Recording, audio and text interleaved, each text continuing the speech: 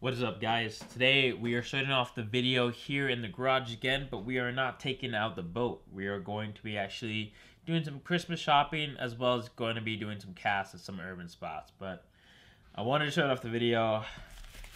Got two packages that came in. One of them I'm pretty excited for. The other one I'm also excited for, but it's going to be a little bit of work to do. A lot of you guys know that I have the... where the heck is it? The Clash Ghost. And for a while, I've always wanted to have like a short lip for the Clash Ghost. And for a while, they were doing like prototypes on it, and a lot of people had to make their own little lips for the Ghost. Luckily enough, DRT now makes actual lips for the Clash Ghost now.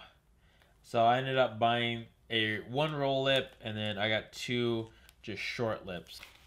Now the other thing that I got is actually for one of my reels. It's for my Z200, and Z200, it's on the older side, so I wanted to replace the drag because the drag just seemed to be old and just really bad. So I went to, what was the name of it, Mike's Reel Repair. I just ended up ordering a drag washer for the Z200. Hopefully it'll help the drag out a bit. So I'm going to get some of this gear together, and then we're going to get out of here. Alright, so we pretty much got all the gear ready to go. It's actually more gear than I thought I was going to bring, but you never know. So let's get down to the pond and let's start fishing today.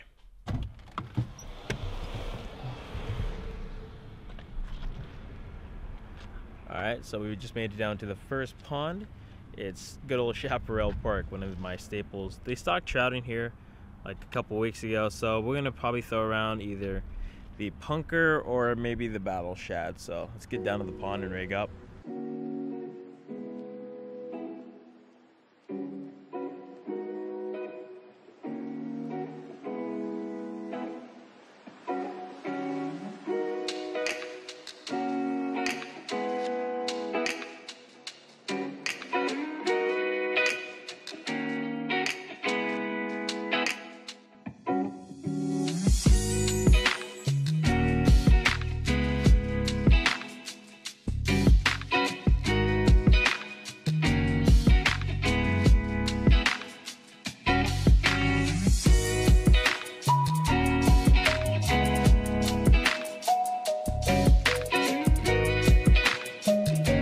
Alright, so I decided to tie on the working class Zero Citizen.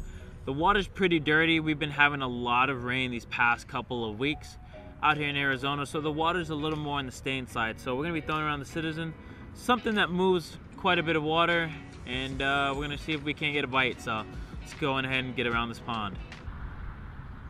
This Goose right here has fishing line on it, so I don't know.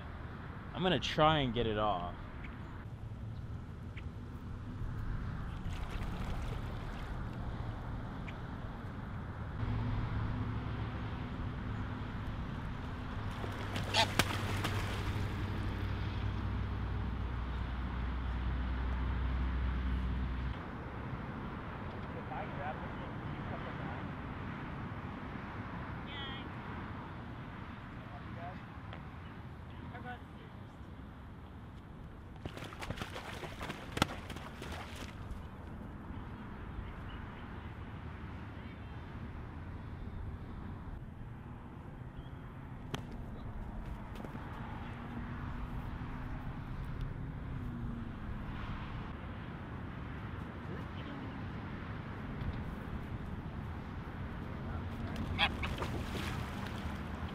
Nice job, man.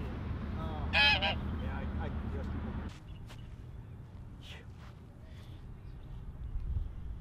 Well, I guess that rescue mission went successful. First time I've ever done that. So glad we were able to help it out, because that thing just looked super distressed. It had a hook in its beak in the bottom lip, and then the line was around its foot, so it's like this.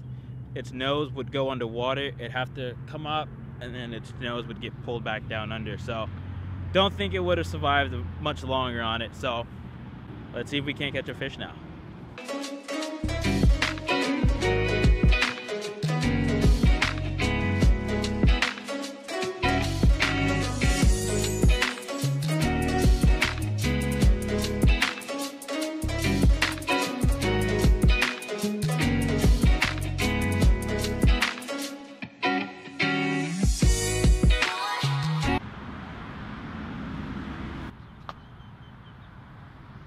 You know, there's been a lot of debate and discussion in the swim bait community as of recently, and to kind of give a backstory of the actual content of what's being discussed is a lot of guys, they've been going down to Mexico, like Lake Baccarat, Comanche, those lakes down in Mexico, and they've been throwing swim baits and they've been catching really giant fish, you know, fish anywhere from 8 all the way up to like 12 pounds on these swim baits.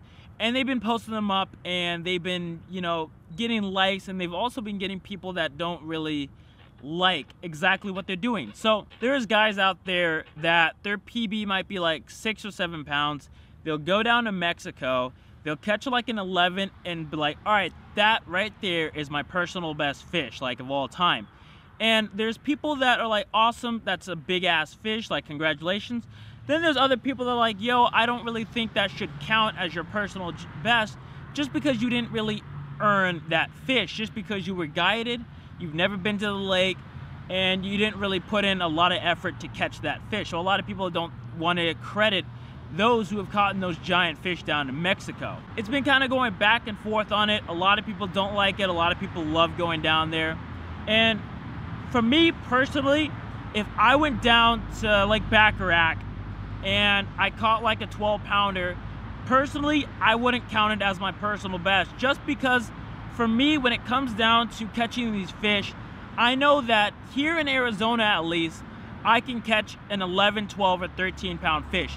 It's gonna be really, really hard to do that, but my lakes provide me that opportunity to catch a fish of a true lifetime here in Arizona.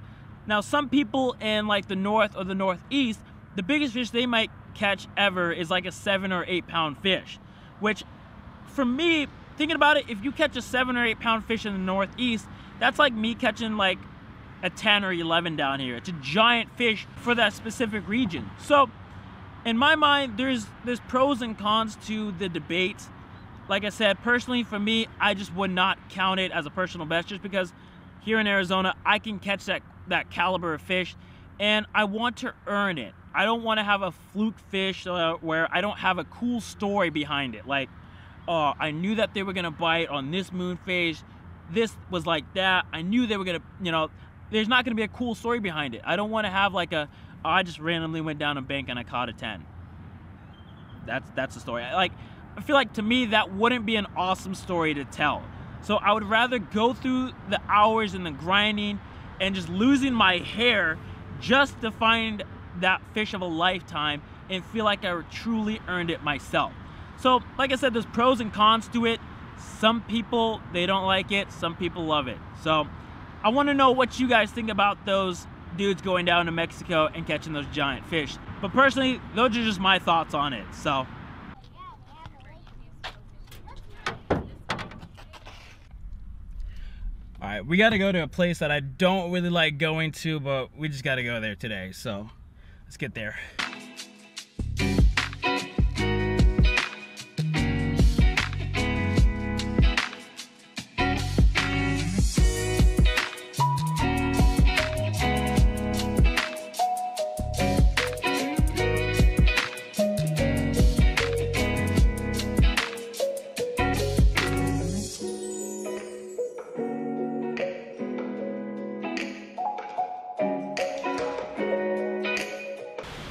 So this place, I don't normally like coming here anymore just because they don't really have anything that I even like. But I gotta get my dad a new Christmas present, which is gonna be one of these rods. I just don't know which one yet.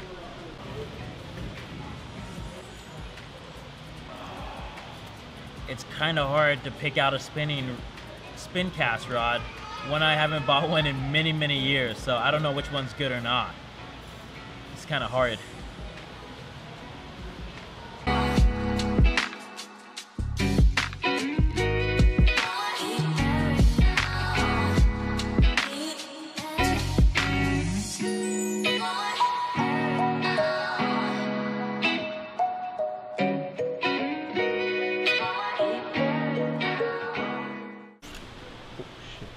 All right, we're gonna put this one back.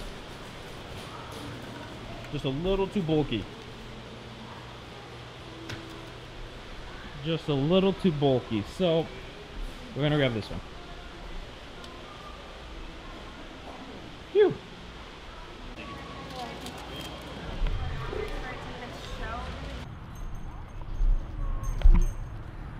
Okay, that took longer than expected, but we got through it. It's all that matters.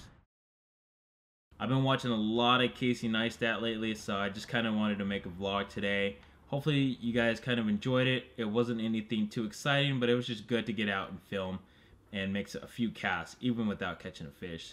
Saved a goose today. Other than that, thank you guys so much for watching, and as always, go out there and chase your dreams.